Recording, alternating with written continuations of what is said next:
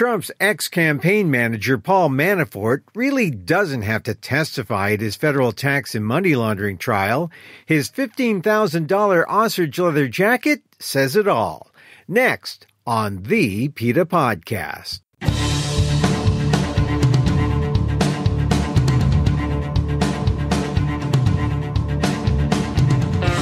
Welcome to the PETA Podcast. I'm Emil Guillermo, your host for this behind-the-scenes look at PETA, the largest animal rights organization in the world.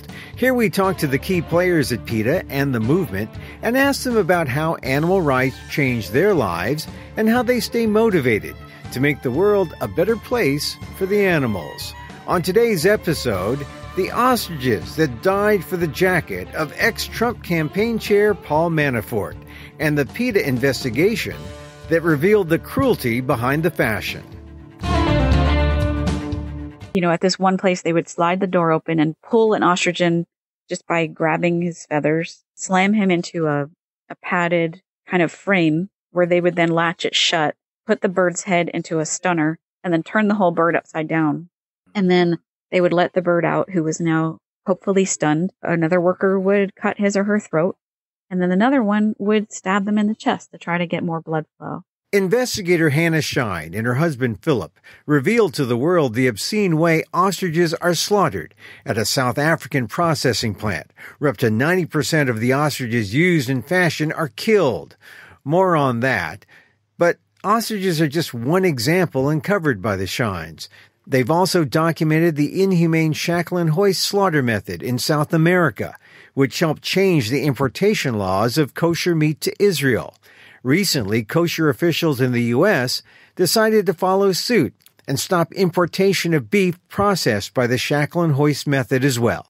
The Orthodox Union, which is the largest certifier of kosher food in the United States and the world, actually finally agreed to no longer certify shackle and hoist kosher beef for the U.S. market, or for any market. But 30% of the meat that the OU certifies for U.S. consumption was coming from South America and was being killed in that cruel way. And so can people with confidence, when they get their kosher beef hot dogs, if that's their bent, can they be confident there was no shackle and hoist methods used in those kosher beef hot dogs? Allegedly, after the end of September, they're going to be decertifying it. So there should not be any new meat coming in. But of course, you know, you can have frozen product last for years in stores and distributors. So, you know, the best and kindest thing people can do, regardless of the slaughter method, is just not eat cows or, you know, cow's milk, because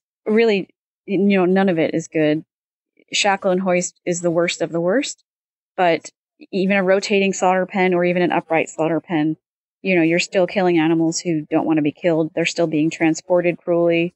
They're still being raised mostly on factory farms. So the kindest thing to do is to really try all of the different vegan options that are kosher certified from companies like Gardein and Tofurky, Light Life, Daya, Follow Your Heart. You know, there's plenty of options.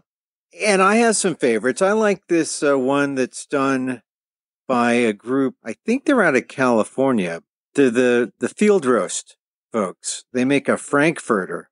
Yes, Field Roast is amazing. I don't think they have kosher certification. So for the people who are interested in that, they have to wait a little bit longer for Field Roast to get certified. But yes, there are so many vegan options. And I do know people who keep kosher who don't mind sometimes that products aren't certified if they're in factories that are all vegan products anyway.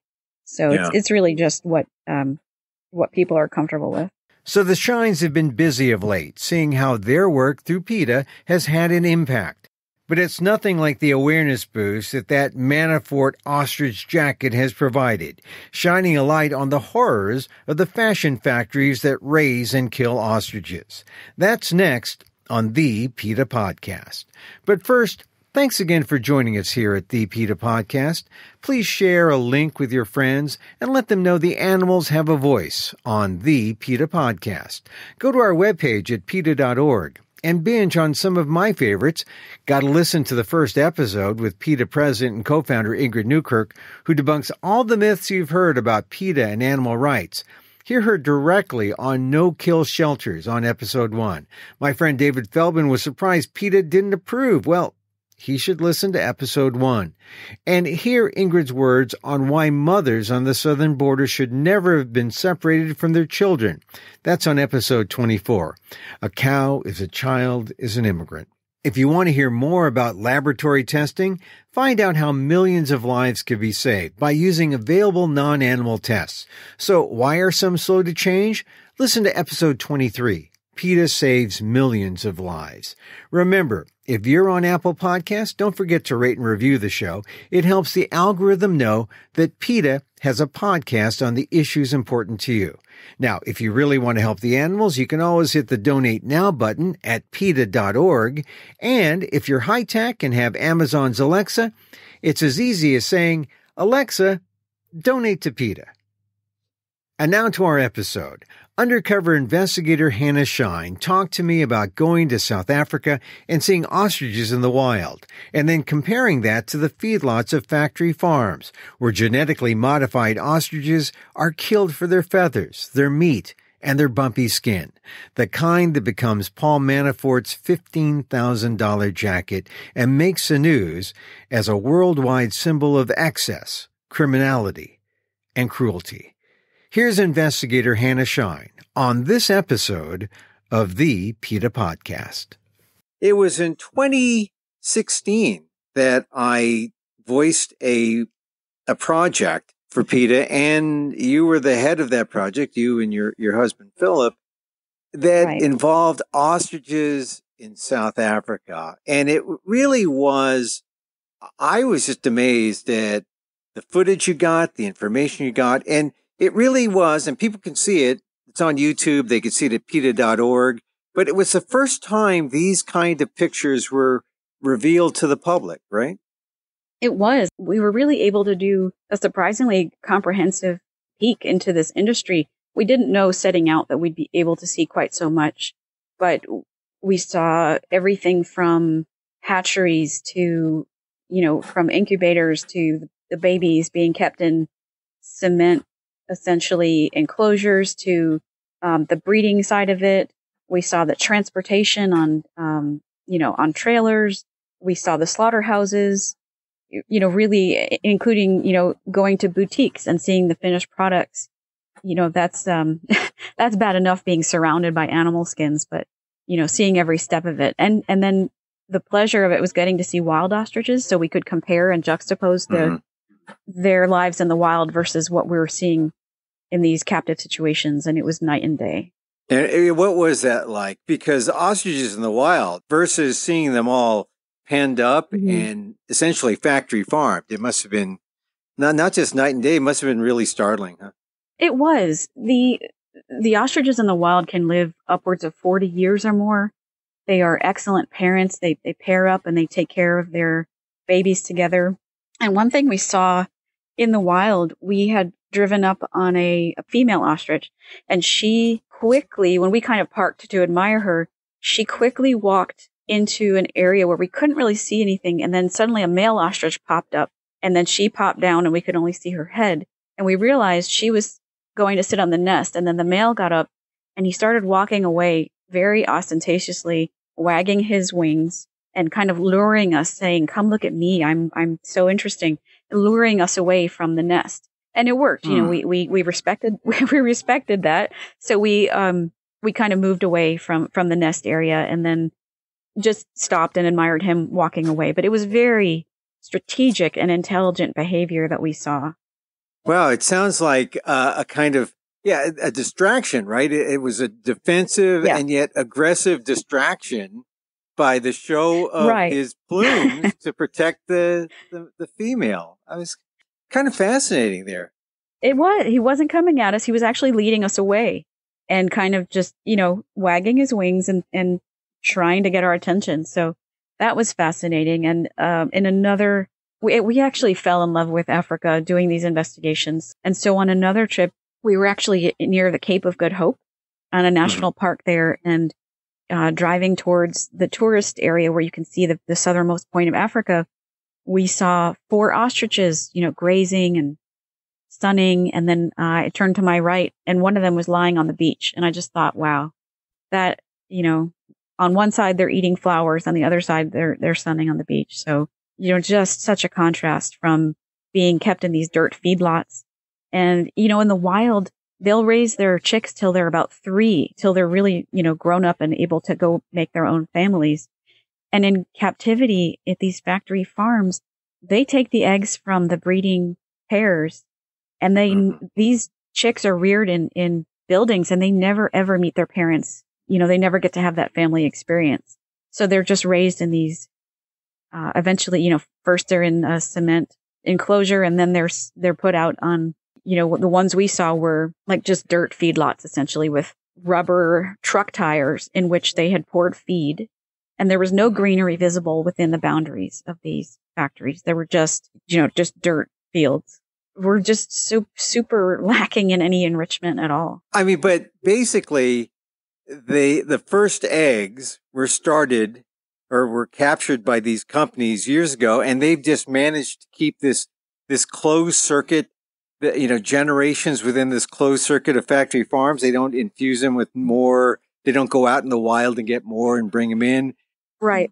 I think they've actually crossed a few different ostrich lines. So the ostriches in the farms are not exactly genetically similar to the different wild species, but they've kind of crossed them to make the biggest ones that have the most favorable genetics for leather or for feathers or whatever. They're breeding them for essentially 3 purposes.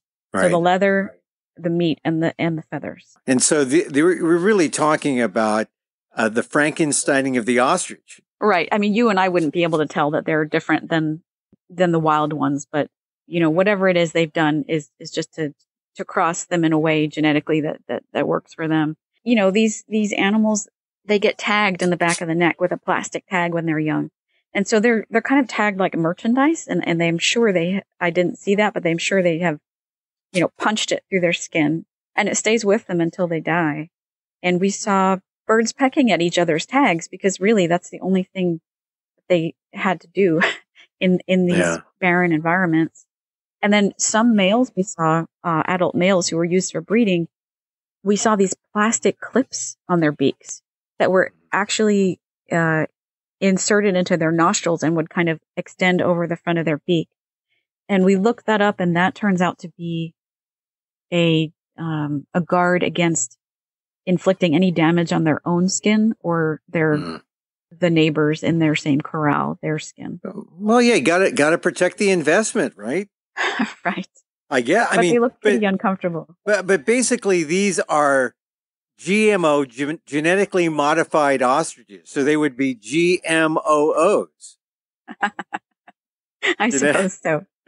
GMOs, I guess. I don't want to make light of it, but, a little bit of lightness is necessary considering the kind of darkness that you see when people see the investigation and the things that you saw. I mean, I have a hard time looking at the pictures of what happened to the ostriches, and it's not really funny. But tell me, we're going to get into that in a second. But when you heard about the ostrich jacket of Paul Manafort costing $15,000, I mean, that must have hit you, because you've seen the origin, right? You've seen the place where these things take place. There's where it starts. True. And the companies we documented were the 2 largest in the world who do supply all of the so-called luxury brands, like the one that he would have purchased. When you heard about Paul Manafort's $15,000 ostrich skin coat, I mean, at $15,000, that's cheaper than a Birkin bag. I mean, it sounded to me like maybe were these seconds, or what did you think? Well, these products really range in price. Some of the really high-end designer, so-called, luxury bags or coats are, can be tens of thousands of dollars. Other ones are more affordable. It just depends on how much craftsmanship, so-called, work they put into them, and it's really just the brand name sometimes that makes it that expensive. I mean, but in the investigation, we talked about Birkin bags, the designer. Right. Because we traced this back to Hermes. We saw that we had people confirm that they supplied to Prada, to Givenchy, Victoria Beckham, LVMH, Louis Vuitton, tons of these companies, and Gucci as well, who allegedly made the Manafort jacket. You don't usually hear about a coat or a jacket. You usually hear about bags or shoes. I mean, in Texas, here in the United States, people know about ostrich boots. I mean, they're so odd looking, and yet they're also the highest priced and most valued among the urban cowboy set in Texas and places like that. Yeah. Places where you'd go to I don't know. Do people still go to Mechanical Bulls? Is that still a thing? I don't know. It's not my speed, but yes, I don't know. I mean, so when you saw this, I mean, PETA had to object to Paul Manafort. It's become almost the image, like a symbol of Manafort's excess. It's become the symbol of the Manafort trial. Yeah, he's the poster child of cruelty, like Cruella de Vil, what she did for fur. And she was fictional, but it's the Manaforting of Ostrich. And hopefully people will see that as a symbol of how crass and how, I don't know, unappealing it would be to have a product like that, and how callous you have to be to do that to an animal. It is symbolic. It defines what someone is like. If you wear a jacket or if you're capable of wearing something like that, it kind of tells it all, doesn't it, in a way? I saw an egret this morning, and it's just the same to me as ostrich skin. If somebody would want to wear a heron or a parrot, it's just so gratuitous and unnecessary when there's so many cruelty-free options out there. Tell me about the investigation. You were down in South Africa. It's where 75% of all the ostriches that are processed for bags and jackets and whatnot, that's where they're processed.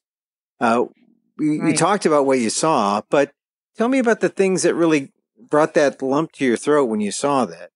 We were driving from one of the slaughterhouses towards another, and it was through a mountain pass, and it's a very winding mountain road, and it's one lane each way. And we're going along, and all of a sudden, coming the opposite direction, we see this truck with these, dragging these trailers, and you see all these heads poking up above the trailer. And we thought, oh my God, those are ostriches. We're watching an ostrich transport. And so we whipped the car around and we started following them. And I got out my camcorder, and, hopefully, they were just thinking we were tourists or whatnot, but we were filming them for about 10 minutes. And you could see the ostriches, standing very erect with their heads out, looking around in a very vigilant position that looked like they were stressed. A lot of them were open mouth breathing, looked like they were panting. And there were workers sitting in each compartment of the trailer so that if one of them fell down, if one of the ostriches fell, they could lift them up and they wouldn't be stepped on by other ostriches and have their skin damaged. But as we're watching, one of the workers, he's rolling a cigarette and he's smoking a cigarette. And all of a sudden, he slaps one of them in the face. And I thought, we looked at each other. Did we just see that? And then as we're zooming in the camcorder, he does it again, whap, and whacks one in the face again. And I thought, these poor birds are just trying to survive in this bumpy trailer. And they weren't even pecking him, or I don't even know what his thought process was, but just smacked this bird twice in the face. So that was really jarring. And then, these birds are only about a year old when they're killed. So they're not even mature adults yet. And like I said, they've never met their parents. They're kept in these feedlots. So then they're wrangled into a truck. They don't know what's going on. And they get to a slaughterhouse. They're let out into a corral. And then they're herded up a chute to a slaughter room. It was, it's really sad to see, at this one place, they would slide the door open and pull an ostrich in just by grabbing his feathers, slam him into a padded kind of frame where they would then latch it shut, put the bird's head into a stunner, and then turn the whole bird upside down. And then they would let the bird out, who was now hopefully stunned. Another worker would cut his or her throat, And then another one would stab them in the chest to try to get more blood flow. So as they're doing that, they didn't close the sliding door in between birds. They left it open a bit. So all the birds in line can see what just happened to their flock mate. One bird poked his long head in and the worker slapped it. And I thought, it's bad enough that they're about to die. Do you really have to bop them in the face? And so the animals, do they put up a fight? I hope they were insensible from the head stunning. If they had the settings correct, it might have been an effective way to desensitize them. But, who knows without knowing the exact settings. It certainly, they wouldn't have had any opportunity to struggle because they're immobilized in this metal frame. So from what we saw after the stunning, their head was either kind of just hanging down or curled up a bit, but we couldn't tell any consciousness after that point. And this is something that, as we said earlier, this is a rare look at this process because it's not every day that people are able to get photographs or video of this. And you were able to do that, which to me sounds pretty incredible. Yeah. But you're able to get this, and kudos to you for the investigation to open the eyes of the world to this. How did you pick these companies, and how is it that they allowed you to even see this and witness this? We had someone go to leather trade fairs and figure out who the big players were, who supplies whom. And, we already had a campaign against Hermes and other big companies like that because we had exposed their alligator and crocodile supply chains the year before. And so we wanted to really get these companies to stop all exotic skins and to really show them, hey, this is what you're buying. I know your suppliers tell you it's all on the up and up, but here's what it really looks like. And then our corporate affairs department, runs with it and meets with all these companies and shows them what's really going on. Because when, very often companies are only shown, even if they try to inspect, just a very sanitized version of things. And so you just never know what they know or if they know something's bad and they just claim it's all good. So we one of the reasons we do these investigations is to vet these companies' claims about their own practices. So you showed this video to some of the brands, Hermes, Givenchy, some of the others, and who stopped and who's still doing it? Let's call out some companies. Who are the good companies and who are the bad companies? I know our corporate affairs department works on this constantly, and I think I have a list of who has given up exotic skins. People should just avoid any of these exotic skins. But then, so who makes the honor roll? So a bunch of companies have pledged not to use any exotic skins, and those include H&M, Adidas, Nike, Cole Haan, BB, and Adolfo Dominguez. Some of these I've heard of, some of them I haven't. But yeah, we have a list on our website, and if people want to see which companies are doing the right thing, they can go to PETA.org for more information. But Birkin bag still? No, they are not exotic skin free. They still use, unfortunately, crocodile, ostrich, cow, calf. They've been very recalcitrant. Now, you did a follow-up. The company that you went to, Klein Carew, I think it was?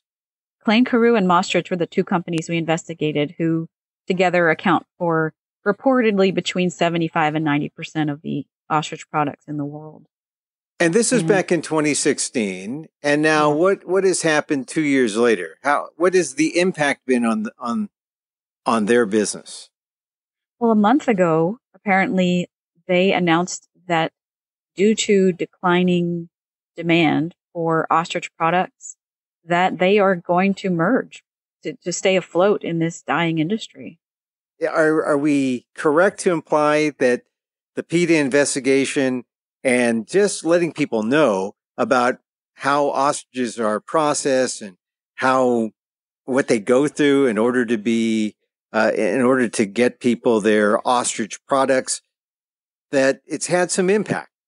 I mean, I certainly think so. I mean, PETA's slogan should be providing subdued demand since 1980 for animal products, because I feel like, this is what the CEO of one of the companies said, that due to outbreaks of avian influenza and subdued demand for exotic leather at the moment, that they're having a lot of trouble and that they need to merge in order to stabilize the entire industry. So to me, that says, well, somebody's had an influence on subduing this demand. So I certainly think our investigation helped open people's eyes. I think a lot of people are also surprised to hear that ostrich is being used to make clothing, because they might think of the feathers, but the skin, I don't know. I just don't think people see unless they know about ostrich boots. What is your feeling on that? Do most people know about that? Or are they surprised when you tell them about, hey, look, ostriches? Yeah, I think they've probably heard of ostrich boots, and you see it a little bit in wallets and small items in department stores that most of us shop at. I don't think we know many people who have a full ostrich handbag or ostrich leather seats in their cars or other ostentatious products like that. But I don't swim in the pool of people who who can afford that kind of thing. So well, neither I. I have to say that when I was in Texas in my youth, I did see people with ostrich boots, and I used to think, before I was married to PETA, I used to think it was, it's kind of cool, and then I saw the price tag and I was in shock. But well, they look fascinating. I mean, the color, I mean, the pattern of dots is very unique among leather. And if you see it, it's striking, it's new, it's novel. But if you really know why that's there, those are the quill follicles where the feathers had been ripped out from their skin. So once you know what's behind it, it's not quite so charming. Right. Or as my friends like to say, they look like venereal warts. If you need an image to make it worse than it is, or to make it as bad as it really is, there's nothing pretty about it. But yeah. in the video that you did, I have to say, the shot where you're showing the back of the ostrich, and there's a guy off camera who says, "There it is. This is the money, the diamond area." Yes. Yes. I mean, it looks like, I also lived in Hawaii, and there's this expression about people getting chicken skin, when you get chills up your spine. Sure. Goosebumps. And chickens, right. Yeah, goosebumps, right. But this is like 10 times or 100 times goosebumps, right? The ostrich bumps are, this is like the gold mine for some people. When they see it, they get the skin and they sell it for jackets and boots and purses. And it's a small part. It really is a small part of the ostrich, just the back. Yes, it's this diamond-shaped area on the back that has the biggest follicle, dots. And he said to us, this was a plant manager giving us this tour. He said, this is where the money is made. And it really brought home to me that we needed to educate people about exotic skins more so than ostrich meat or ostrich feathers, which are all part of their revenue stream. But it's the back, the skin on their backs is the premier, part of the ostrich, the most valuable part. Now, you mentioned the feathers, and people might have seen feathers, ostrich feathers, not necessarily peacock feathers, but ostrich feathers at like Carnival or Moulin Rouge. You mentioned it in the piece that there's a lot of the fancy ostrich feathers are in demand by plumy type of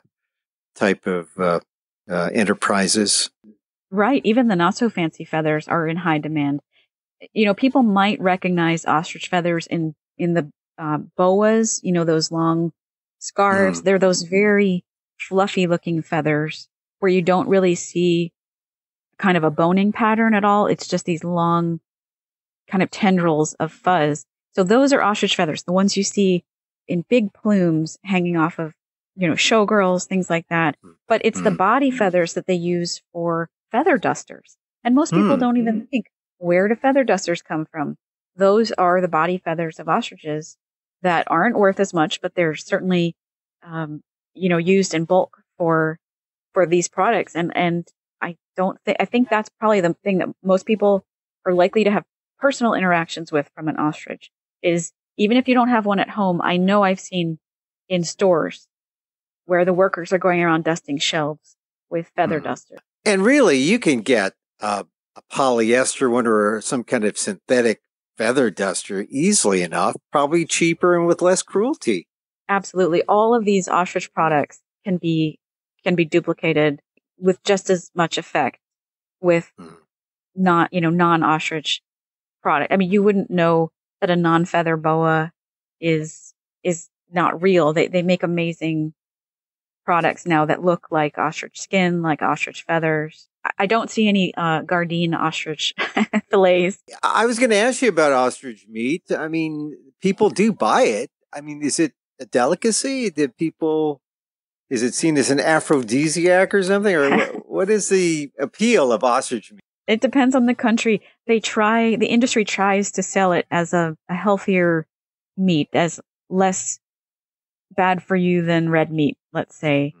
But they had been exporting it to Europe until outbreaks of avian flu caused them to not be able to do that. So people in South Africa eat the meat. In the U.S., there are some domestic producers who are selling it, but I honestly think it's just a novelty that people want to sound like they're cool going to a restaurant and eating an ostrich steak. And certainly the thing that I have heard of, here in the United States, the ostrich cowboy boot.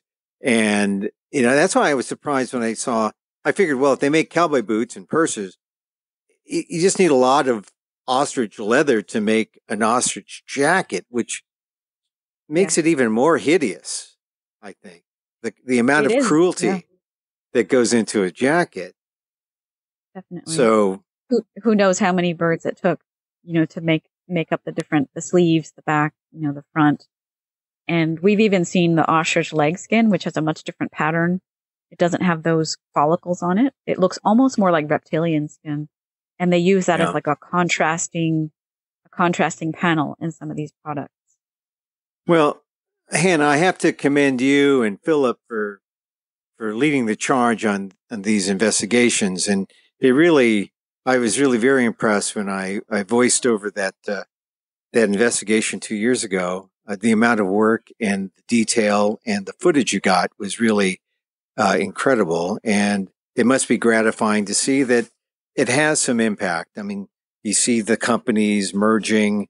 You also see how when it's exposed that, hey, Manafort has this $15,000 jacket, I don't think there was anyone who said, "Oh, how nice, how absolutely GQ," or how fashionable this was. I think there was a universal condemnation of the fact that he had this jacket of cruelty.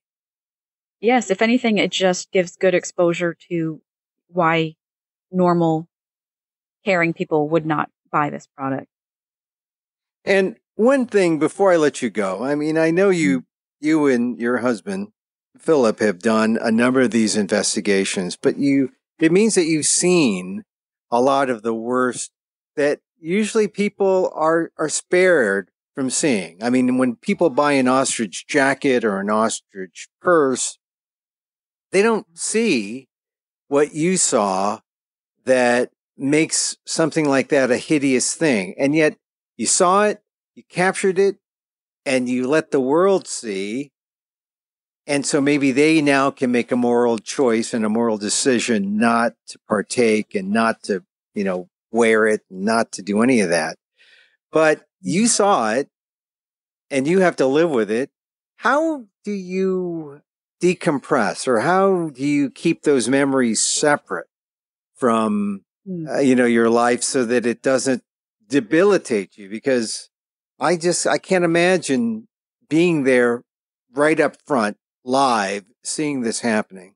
And I invite people to watch the video at PETA.org, or it's on YouTube. Just put down PETA ostrich or ostriches, and people can see the video. It has more than 1.2 million views on YouTube alone. How do you decompress so that you don't have this affect you? sometimes I'll actually click on our action alerts or our different YouTube video versions. Like we have a PETA version, PETA 2, PETA Latino, and I'll tally up the numbers and I'll think, wow, this many million people are now aware of this, or this many hundreds of thousands of people have actually taken action and written to Hermes through our website to ask them to no longer use exotic skins. So sometimes it's numbers that give me comfort. Sometimes I think about people who've written in and thanked us for opening their eyes. Sometimes we look at the Facebook comments under our videos. Not all of them are enjoyable. I never read the comments because there's always something there that's going to infuriate you. But some of the comments are very gratifying. We just try to think about all of the eyes we've opened and all the people's minds we've changed. And sometimes people don't intend to be cruel, and so they will Google how a product is made before they purchase it. And if they do take the time to just type in PETA ostrich or ostrich slaughter or anything, they will see what we found. So that's what gives me hope that, anytime we expose an industry that people hadn't really understood, like mohair, Angora, down, that our information will be front and center if they make any effort at all to know what they're purchasing. Hannah Schein, thank you very much for being part of the PETA Podcast. My pleasure as always. Thanks, Emil.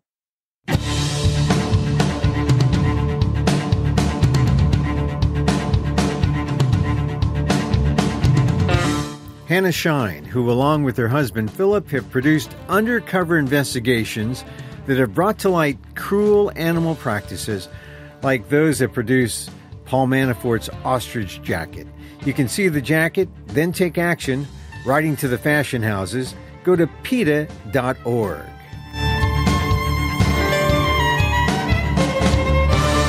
And that's our show for this time. You can contact us at PETA.org. Find me on Twitter at Emil Amok, that's EMILAMOK, or on AMOK.com. Once again, thank you for listening. Check out all our episodes on Apple Podcasts, where you can rate and review the show. It helps get the word out about the issues you care about. And don't forget, you can help the animals and PETA, especially if you have Amazon's Alexa. Just say, Alexa, donate to PETA.